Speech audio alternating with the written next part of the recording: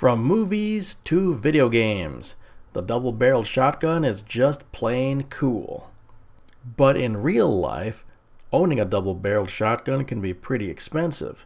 You're talking at least a few $100s, and that's for the cheap model. And then there's the ammunition you have to keep feeding it, if you want to keep shooting it. So, what to do if you've got a hankering for a double-barreled shotgun, but you don't feel like spending a whole ton of money? You get a toy double-barreled shotgun. And that brings us to today's episode, a review of a toy double-barreled shotgun. Hey there everybody, Mystery Toygunner here with you with this pseudo unboxing of this toy shotgun. I say pseudo unboxing because, well, obviously I've already unboxed it, and to be honest, I've already started to play with it. But I wanted to show you, kind of what it is or what it looks like when it first comes to you. So I've disassembled the shotgun and tried to replicate kind of how it was when I first got it. Okay, without any further ado, let's get to it. This is the educational model S686 toy gun bullet jumping toy foam blaster by Thyssen.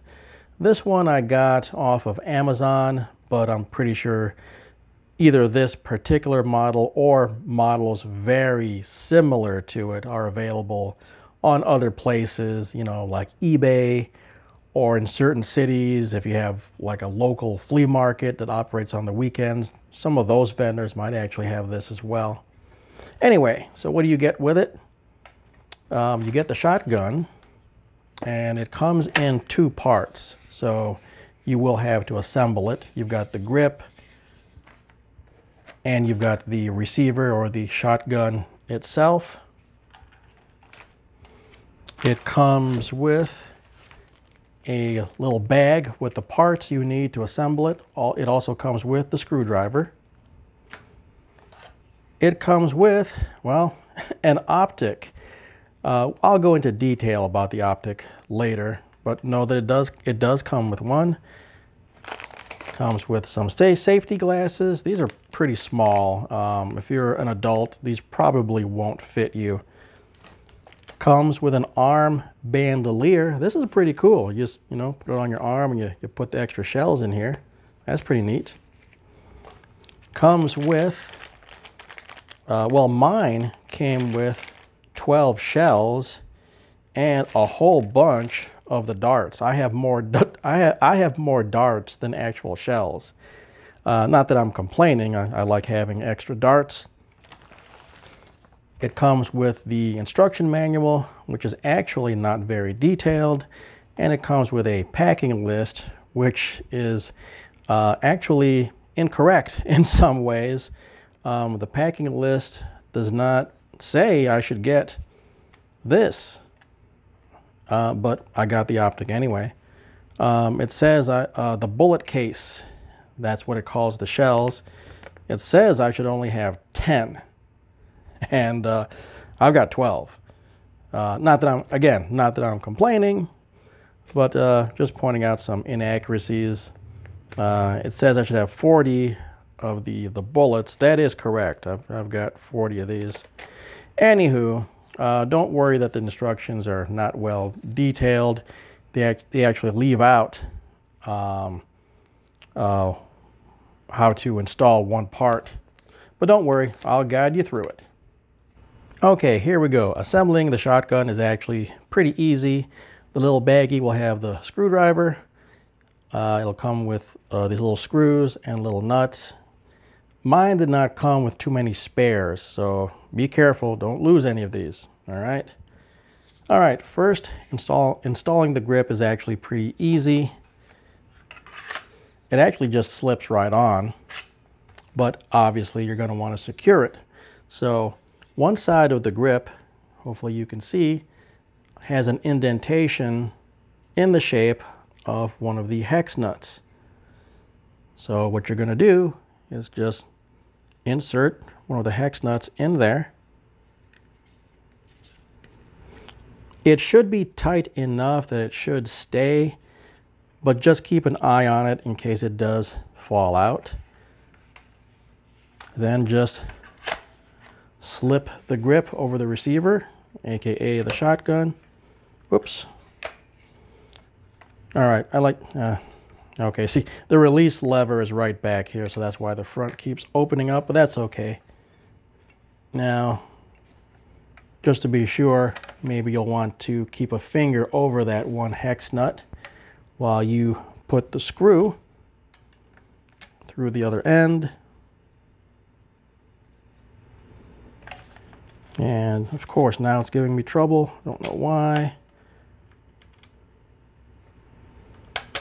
There we go. It'll slip, should slip right in, and then you just tighten it down.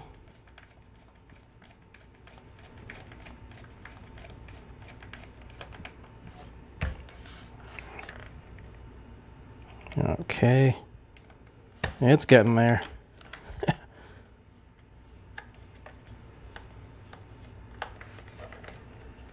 You might have to push in on that hex nut a little bit just so the screw can get into contact with it. And of course, I'm struggling now that the camera is on. It's really not this difficult, people. Just make sure that is in there. There we go. Now I feel it grabbing.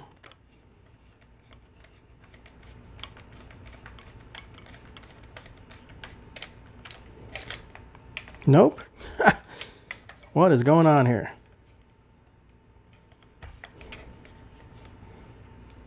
All right, hang on. Let me start over. Great. Now it's not coming out.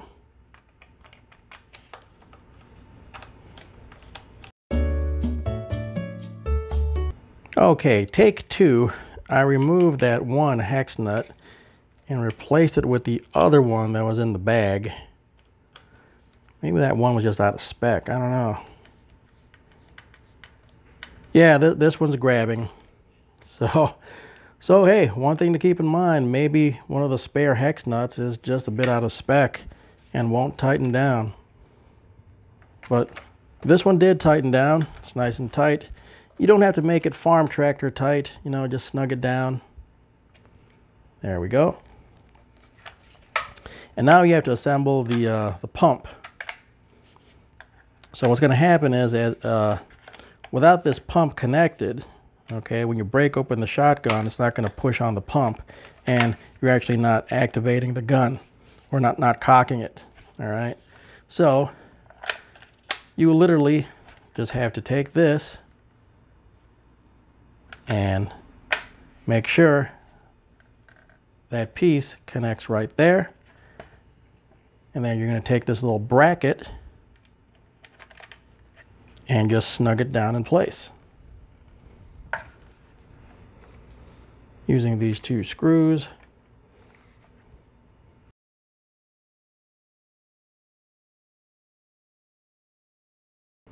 Okay, now keep in mind,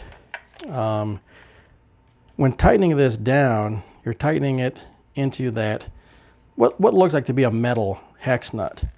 These, however, you're just literally screwing into the plastic. So don't go too tight here.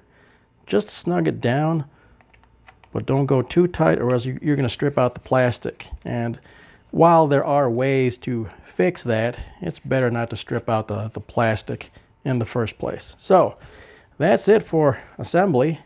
To test it out, you hit this little lever here to break it open, and you'll feel the tension of that cocking lever. All right, so it'll take you a little bit of force. Hear that click? That's how you know the internal piston or whatever air driver they used is now reset. The trigger is active, and then it's ready to go. Okay, let's talk about the very cheap optic. I mean, this is not a very expensive toy. I think I paid like 35 something around there dollars for the whole thing. So yeah, don't expect a high quality optic. It comes with a little tab. pull that out, and then this part here, which is usually the battery door on a real optic, this is your on and off. Okay, it's not a real red dot. I don't know if you can see, but the reticle is actually etched onto the plastic. In a real optic, this is called the glass. That's what I will refer to, the glass, but it is made out of plastic. All right, so the reticle is etched right on the glass, and turning the optic on simply activates a tiny little, looks like a little LED, and it just lights up the reticle. Again, the reticle is already on the glass. You can see it, but if you want a little bit more light, ding, and that's all it is. It just projects a beam upwards onto the reticle. It is not adjustable. All right, so there's no way to adjust your point of aim. This thing here on a real optic would probably allow you to change the size of the reticle. Can't do that. Yeah, it's real basic. It's just on or off, and again, it's just a light to light up an etched reticle. To install it, you just loosen this thing here to loosen up this bracket, and then you install it onto the rail up here. So just make sure that you line up. Well, actually, all right, it doesn't even have a recoil lug. So you can, I'm guessing you can just slide this up and down on there. Let me test my theory. Yep, since there is no recoil lug, because it's a toy, there is no recoil lug, these little spaces mean nothing. Okay, you can literally just mount it anywhere.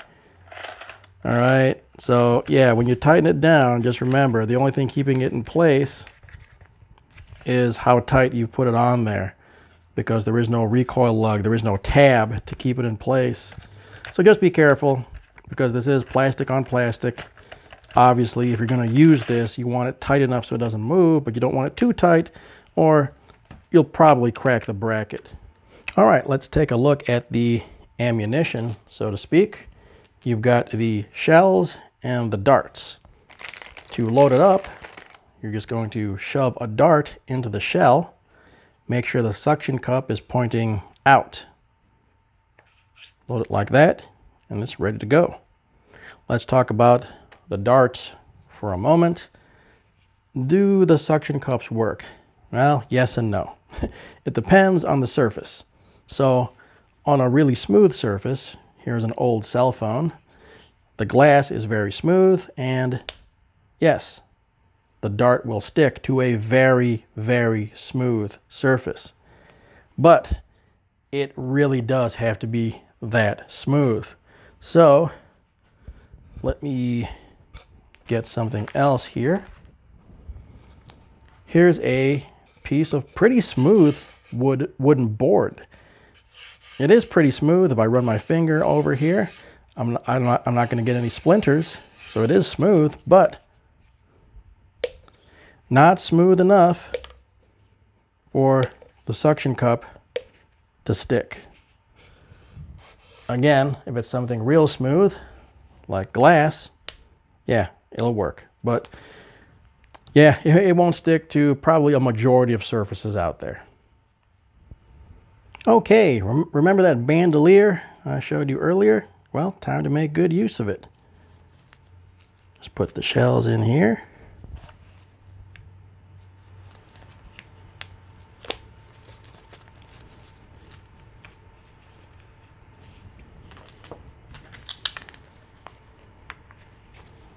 As I fumble around for a bit. There we go. Whoops, went a little too far there. There we go. Then just put this on your wrist, and there you go. Got your ammo right there. I'll load these into the shotgun. I'll have 4 in reserve.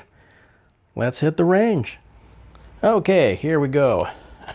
I'm at my super secret shooting range. And forgive my awkwardness here. Let me tell you, first person in a video game, pretty easy. First person in real life, actually kind of awkward, because this camera is not my eye. It's literally the camera I have to look through. So I'm looking through my eye and then through the camera's eye. Anyway, all right, here we go. You push this button to break it open. Fold it back until you hit that click. Load the shells in. You know they're seated when it gives you that nice little click. That actually feels really nice. That is a satisfying click when you put them in there. And then just close it up. Distance from me to that door is roughly 15 feet. Okay. If you pull the trigger slowly, you can fire the barrels consecutively. But as I'm about to show you, if you pull the trigger real quick, you'll fire them in quick succession, so it looks like both barrels are firing at once, but it's really just one quickly after the other. Now, here's the cool part. When you break it open, check out what happens to the spent shells. Yeah! It's an auto ejector. How cool is that? That is, as simple as that is incredibly satisfying. All right, here we go. Shove two more in, push it in until they click. Load it up. Here we go. We're going to try both barrels. And again, it's just both barrels in quick succession, but do it quickly enough, it looks like it's simultaneous. All right, here we go. That is just so cool. All right, last salvo here. This is my boomstick.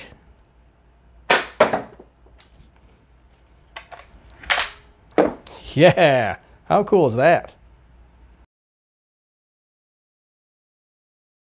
Low Production Values Cinema presents The Mystery Toygunner versus Zombies of Death.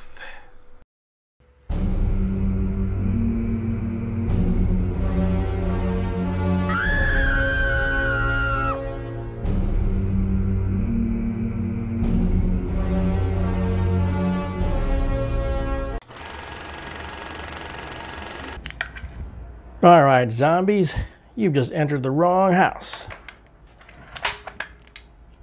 Actually, in case of zombie invasion or impending zombie invasion, you should probably have your shotgun, preloaded. Anywho, all right, let's take the one on the left. Yeah.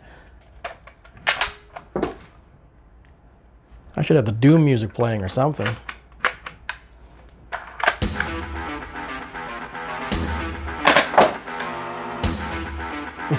Almost missed. One more.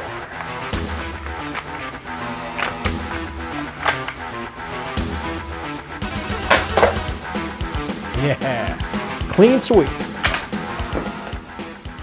Okay, just some final thoughts here before I give this toy double barrel shotgun a rating. Some things I like and don't like about this shotgun. Let's start with the things I don't like. The front latch, in my opinion, could be a little more robust. It just feels a tad bit flimsy, It doesn't really... I think there should be a harder click into place. It should feel a lot sturdier. If there's going to be a failure point in this toy, I think that's going to be it right there. I mean, it works, all right, it does seat positively, but I just think it should be a stronger latching point.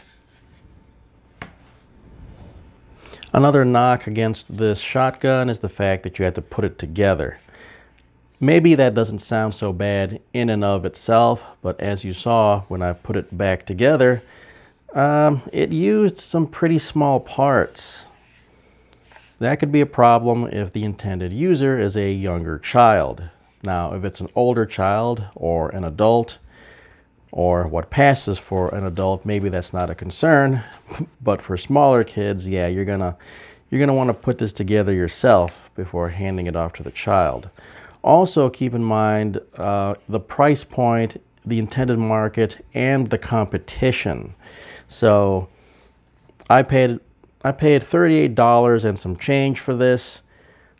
In that price range, when you look at competitive products like from Nerf, you don't see Nerf guns in that price range that need to be assembled using very small parts.